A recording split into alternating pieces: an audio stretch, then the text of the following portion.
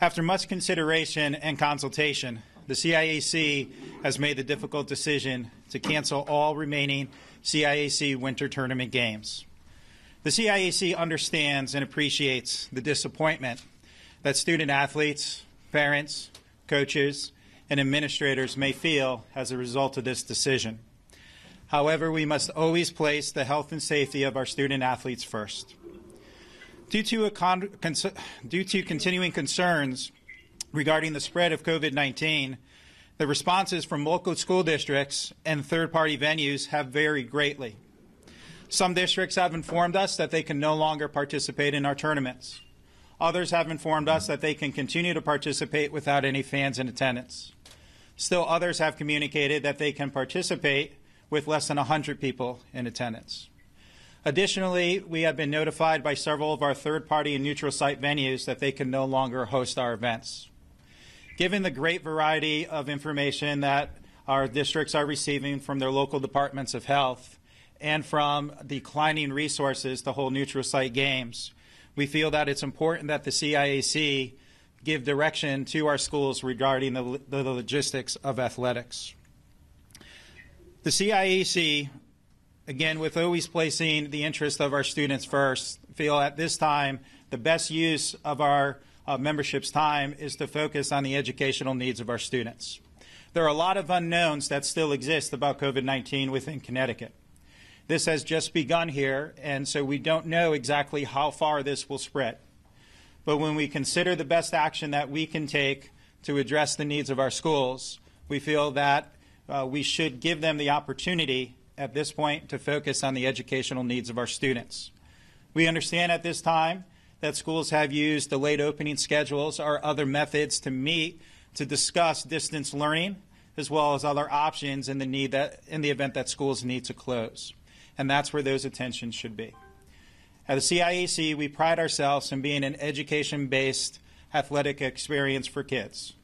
We do the best we can to provide our kids with those exceptional experiences. And it's difficult to say to seniors and to others that they won't have the opportunity to finish these tournaments. But we do believe it is what is in the best interest of all of our membership and the schools in Connecticut to have that directive from us. We appreciate everybody coming out today, and I'm happy to take any questions that I can from you. Glenn, what happened between yesterday when you posted that press release, the updated press release, and today to make this decision? Thanks, Dan. Yeah, the press release that we sent out yesterday that we were moving forward with the tournaments, we clarified in there as well that this would be a day-to-day decision and that we would be reevaluating. From the beginning of this week, we had set with our staff a standing 9 a.m. meeting to review information that we have as well as guidance that was coming in from the governor's office and the State Department of Education. I would also at this time like to again just thank the Commissioner of Education, Miguel Cardona, who has done an exceptional job communicating with CAS as well as other educational associations, and for the inclusion yesterday on the governor's phone call at 5 o'clock with state leaders yesterday. And hearing the discussions from superintendents that were on that call, as well as members of the Department of Public Health, and taking those factors into consideration at today's 9 a.m. meeting with our staff, we felt it was best to give this direction to our schools. Was there new information you received, though, overnight? The newest information was that the varying responses from local departments of health of how to apply the guidance from the governor's office regarding events with less than 100 people. And again, everything that's been shared thus far from the governor's office and to my understanding from the State Department of Education are guidelines and guidance. None of that was directives of what to do. When we consider that we're dealing with 180 plus member schools, and they're all relying on guidance from their local districts, that at times can place our membership at conflicts. For example, we may have one school heading to a tournament game where their local Department of Health says it's okay to have less than 100 people. We may have the school that they're playing say you can't play an event if there's any fans in attendance. And so, that there's that possibility for for conflicting guidelines. That's where we felt it was important for us to take the initiative of give a directive of how to handle this for our schools. So shutting down in our tournaments we saw as the clear direction and guideline that was in the best interest and places the focus on the students' educational needs where it should be at this time. There are a lot of angry people right now. Glenn, what would you stress to them, or what would you say to them about this unprecedented move by this organization? Yeah. Thank you, Sean. I know, again, I don't think anything brings out the emotion more in people than athletics. And I think it's one of the great values of athletics that we have is we are able to tie in to those emotions with people. And for our student athletes, that's what drives them to make really meaningful relationships with their coaches, their peers, and others even on other teams. It's that emotion that drives that. And so when you are put in a situation that you're told you can't play, we certainly respect and understand that those hurt feelings and those emotions of anger are going to be there. What we need to do is try to keep the perspective of what our opportunities in education-based sports are about. And while playing for a state championship is certainly something that people always strive for at the end, when we think about the value of education-based athletic, it truly lies in developing those relationships and having those times together that creates a connection to school and community. None of our student athletes have lost that, and they have all gained those. And, again, what exists today may change by the end of the day. We don't know how this is going to impact us within Connecticut. What may seem as a very bold and unprecedented move right now, by the end of today or tomorrow, may very well be the direction that comes, depending on how many more cases are confirmed within Connecticut. So we certainly appreciate those emotions that people are feeling, and we respect that. But again, we do believe that this is what is best for all of our schools and communities throughout Connecticut right now. Any thoughts towards spring yet, or we haven't even crossed that bridge yet? We've crossed it. At this time, we are not changing anything with spring. With spring, we will have pitchers and catchers that are starting, which is minimal people at best who are going to be participating, so we're not touching that. And at this time, I don't have any guidance regarding outdoor activities. So the big difference that I think we see between the winter in the spring is boys volleyball is the only spring sport that is held indoors, and we're more than a month away from games in that. So at this point, we are not restricting the start of spring ports. Those are all in outside venues, but we will continue to speak with the Department of Health and the State Department of Education to see if any further guidance comes forward on those events. And that would probably also be impacted if schools decide to close. Okay. There are schools that came forward and specifically said, we are going to forfeit going forward. There are several school districts that came forward and said they want to play. We were notified of the first yesterday that they would play yesterday, but if they won moving forward, they wouldn't. And there were a few others that have joined that today that they would not be able to play moving forward. How seriously are you considering no fans throughout the rest of these tournaments? We had a great long discussion about that this morning to look at that. But again, as we had that discussion, what we quickly realized is that guidance was varying from local district to local district, where some could play with no fans, some could play with 100 fans or less. Some don't have any restriction yet. And I think the difficult choice for us as well is to consider, the decision we're making while there's also, colleges and universities making decisions. So, UConn may still be playing games. The NCAA, may still be playing games. But, again, we are focused and concerned with what gives the clearest direction to our member schools, and the clearest direction that we can give is to make this move as a state. Okay, Lori. Gymnastics is happening this weekend in New England. Are you going to not let people go to New England? That conversation we'll have to have with the New England Council and the executive director of New England's. we haven't had that conversation yet, but dance is also in that scenario. The venues where dance was supposed to be held informed New England's that they couldn't hold it. I think that we'll see with some of those New England championships the same type of thing happening, but I haven't had an opportunity to speak with the executive director of the New England Council yet. We'll be doing that this afternoon. Are those the only two sports that are impacted in New England? I believe so. I think everything else is. I don't know if the open wrestling. Does anybody know if the New England wrestling is done? Wrestling's done, yeah.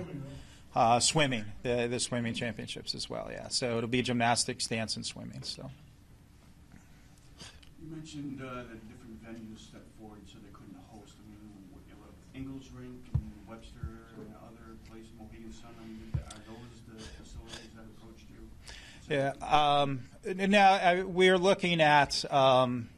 We start holding neutral site games from our quarterfinals and on, and those include both local schools and high schools as well as colleges, universities. I would say that they have all been very open to discussions as well with us. We have been in constant communication the last day or two with Yale. Mohegan Sun has just been phenomenal to work with and talk through this with. So. Again, none of this was made because of any direction from one group. And some of those groups were willing to continue to stay open. Some of those were willing to try to find ways to host without fans there. But it's really trying to provide clear direction for all when you have so many different points of view that led us to this decision. How many games were left that were scheduled that are not canceled? That's a big number. I don't know the exact number of games, but I could tell you our hockey and boys basketball tournaments are all in the first round. So there's a lot of games left to be played there. Our girls basketball tournament in one side of the bracket, we are done with the quarterfinals, but in the other side of the bracket, we're at the quarterfinals, and in boys swimming, we have not held a divisional meet yet. So, there were a lot of events that were left to be played, and the likelihood of getting to those championships next week and next weekend, are probably slim when you consider the guidance that's coming from the governor and the State Department at this point. And no redos later on? Are you guys talking about rescheduling anything for later on in the year? Done? We're not thinking of rescheduling for the winter tournaments at this point. We do think that we'll lose some of that momentum. We have so many athletes in Connecticut that are multi-sport athletes, which is great to see, and a lot of those will be on to their spring teams and spring seasons. So to try to fit those tournaments in while at the same time playing spring sports would be very difficult. We did give some brief consideration to the end of the year, in June, but same thing. At that point, I think you have people that are playing with outside organizations and AAU teams and club teams that there would just be too many conflicts to make it logistically possible. Thanks. How many students do you think student athletes are affected, do you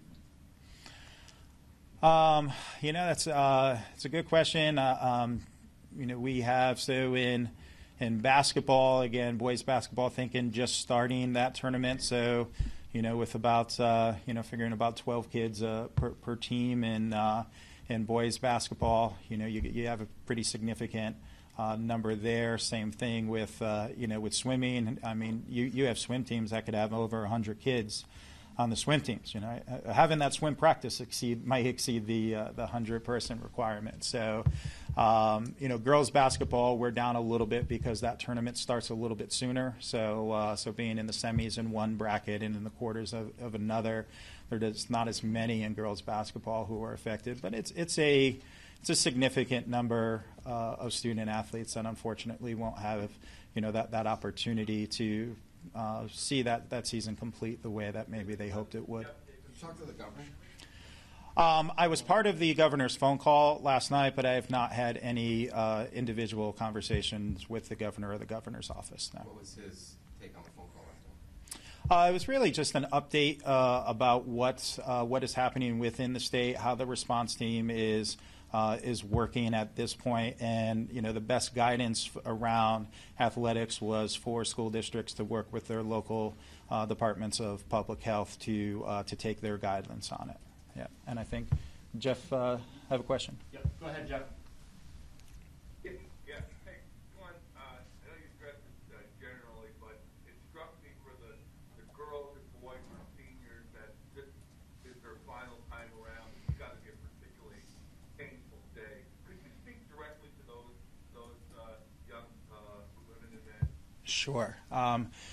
And again, we certainly understand and appreciate the emotion that sports brings, and do take into account that there are seniors that we're looking forward to that last game, looking forward to making that run to the championship, and to them they certainly get hit with news now that they're not going to have the ability to do that. And, we respect and understand how difficult that can be for those student athletes as well as their parents and others. But again, to them, I would encourage them to think about what they have been able to accomplish and what they have been able to realize not only this year but throughout their playing career. And oftentimes when you look back on this, it's rare that you look back on, I think, a specific moment or championship. I think you look back and what you appreciate down the road is the relationships that you've developed and those times that you've shared with your peers and your friends. I say that from a standpoint of I was fortunate enough to win a national championship in college. Playing baseball for Eastern Connecticut State University. And when I think back at the times and the best times that I had on that, it's not necessarily the championship that I remember the most, but it's the practices, it's the time that I spent with my teammates. So, as they look back on this in the future, I think they will appreciate that more. But certainly today, I understand that emotion and that impact to feel that was taken from them. To my knowledge, we have not canceled a tournament in the past. We'll be celebrating our centennial celebration next year. So I'm not sure if looking back of 100 years of CIAC in times of war, conflict, things like that, if there was ever a suspension to athletic events, there may have been, but I would say this at this time is unprecedented and not truly understanding and knowing the extent to which COVID-19 exists in Connecticut as well as what that impact can be. Lori? Have you looked at other states at all to see what they were doing? We did speak with other state associations to see, and in Connecticut, we're running a little bit later than others. A lot of the states around us are either completing their championships this week, completed them last week, or so they're in positions that they were able to get things done without the concern of this. There are some states around us as well that go a little bit longer than we are, and they are in constant communication with their state association, their state departments of ed. As we are. To my knowledge, to this point, we're the first state that has canceled our tournaments as a result of this. But again, my concern in looking at it is meeting the needs of our membership and who we serve here in Connecticut and doing what we feel is in the best interest of our kids.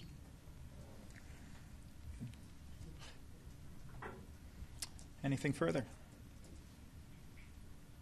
I know you're not sure about the spring games yet, but when would that start? When would the spring games start up? So the practices for the spring season, they start as early as Saturday with pitchers and catchers for baseball starting Saturday. Practices will begin within the next 2 weeks for all spring sports. And I believe the first date of competition for spring sports is around April 4th or 5th, and somewhere in that first week of April. So is that going to be a day-to-day decision, whether or not you're still going to have those practices? It'll be something that we review, I would say, on a weekly basis right now. Looking forward, we're not going to ask schools to not have practices at this point. We're going to leave that to local school decisions. But as we come closer to the start of the season, I think we do need to evaluate if any schools have shut down, how that impacts players being ready from a physical standpoint. We do have guidelines of the number of practice days that student athletes have to participate in before they can play in their first contest. So we would need to look at how schools have been able to meet that standard before playing, and whether any adjustments would need to be made to games or game schedules. Thank you. Yeah, can you hear me? Yes. Tim Jensen. Quick question, Glenn. I know it's not CIAC sanctioned, but is it safe to assume the girls ice hockey semifinals and finals will also be canceled due to this? Yeah. As you said, we don't sanction that, so we don't have any authority over that at this point. So that would be up to local schools or to the group that handles girls hockey. But we don't sanction it, so we don't have any control over that.